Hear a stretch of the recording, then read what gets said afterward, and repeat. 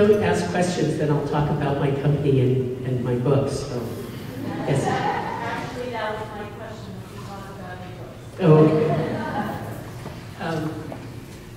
I first sat down when I decided I was going to go back to writing books. I thought I would write a book for my son Damien, who was going to be turning 9.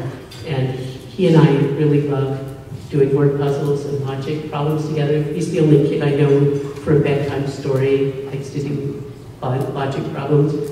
Now he's 14, so we don't do that kind of thing so much anymore. But, so I thought I would write a story that was a little bit like The Phantom Tollbooth. 2 kids enter a world where there are word and number villages, and they need to solve problems as they go between these villages in order to find the lost children of Lexicon who have gone missing. Partly it's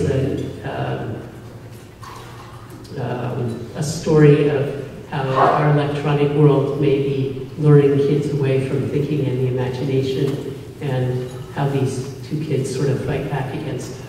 And it was really fun to write. I've never enjoyed writing anything more. The first draft, I didn't know where it was going when I started. It only took me 6 weeks. I gave it to my son for his birthday. He really